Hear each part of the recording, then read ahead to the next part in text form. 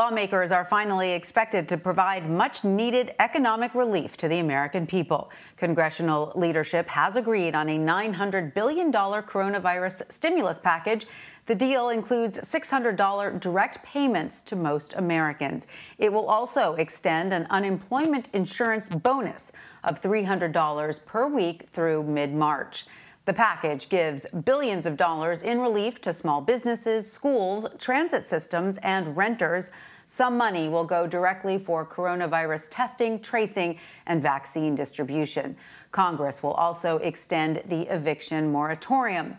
This morning on the House floor, Speaker Nancy Pelosi called it a good bipartisan bill. However, she stressed Congress will have to act again in the new year. I would hope that as we see the need for what we have done in this nearly $900 billion legislation that we'll vote on today, that everyone understands it's a first step. It's a first step, as President-elect Biden has said. It's a first step. And we will need to do more. After announcing the deal last night, Senate Majority Leader Mitch McConnell said the bill will provide much-needed relief. As our citizens continue battling this coronavirus this holiday season, they will not be fighting alone. There is unlikely to be pushback from the White House on the spending bills. All indications at the moment are President Trump will sign it once it hits his desk. For more on the relief bill, I want to bring in Heather Long. She's an economics correspondent for The Washington Post. Hi, Heather. Great to see you. So lawmakers on both sides of the aisle say the bill is a good step. But it's worth looking at what has happened to America's families in the time since Congress passed the last bill.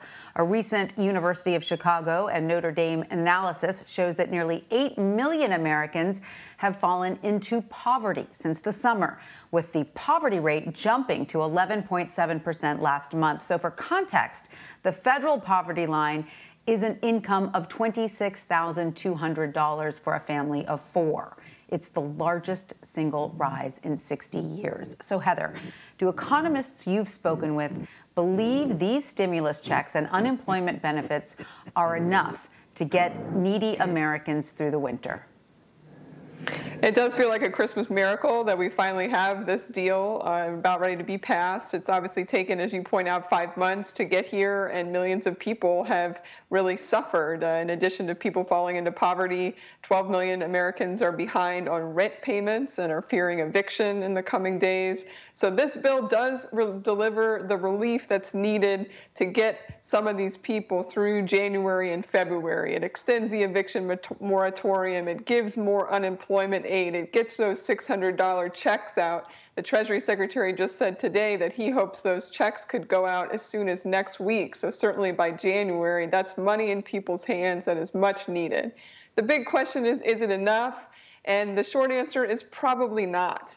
A lot of that aid only goes through the middle of March or early April, and the vaccines probably won't be available to most Americans until the summer. So there's a mismatch there. Are we really going to see enough people returning to restaurants, returning to hotels, returning to travel in the spring? I think we're still going to have a lot of people out of work, and they're going to fall through the cracks again on aid. And Heather, what about for those small businesses, the schools, the transit systems?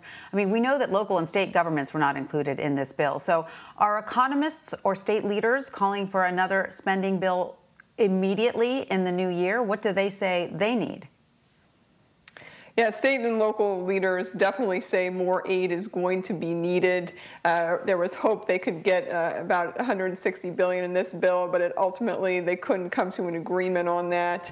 As you point out, there is some money for schools and for transit, so public transit, for some highway money. That's going to go a long way, but the big concern is there's still a lot of layoffs. You even have cities like Los Angeles talking about laying off police right now because of these budget shortfalls. We saw the same thing after the Great Recession. At the moment, we're down 1.3 million positions in state and local governments, a lot of those at schools. So I think that's why there's these calls for aid. Does it have to be in January? No, but certainly by the spring, I think those calls are going to get very loud for more state and local aid. And Heather, we should note that this bill almost got held up because of changes to the Federal Reserve suggested by Republican Senator Pat Toomey of Pennsylvania. You follow the Fed closely. Why is it significant that his proposal did not go through? Well, we're still in a crisis. We're still in a pretty deep recession here with nearly 10 million Americans out of work. And what people were arguing is don't hamstring any possible relief measures. So those ones that Pat Toomey wanted to prevent from restarting were measures that could potentially give loans through the Federal Reserve to various state and local governments, to small businesses. Now, there wasn't a huge take-up. There wasn't a lot of activity on those facilities in the fall. But again, I think a lot of people were saying, why take any possible lifelines and life vests off the table while we're still in an emergency situation? So there's a lot of relief that there's still the possibility that those could come back if needed. And Heather, when do economists expect the U.S. to get back to pre-COVID levels? Are we looking at, another year from now, realistically? Yeah, that's a great question. And here's really the fundamental takeaway is in 2021, we expect the economy in terms of growth, so our GDP that we talk about every quarter, that's probably going to recover fully in 2021. But jobs, employment, probably won't be back to those pre-COVID levels until 2024. And so that's why you're still going to see a lot of pain, even though the stock market will look good next year probably, and we'll probably have some really strong growth numbers. There's still going to be a lot of people who just can't get back to work right away or will have to retrain for an entirely new job. That's going to take time, and we want to make sure that those people don't fall further behind. Absolutely. Well, Heather Long of the Washington Post, thank you so much. Thank you.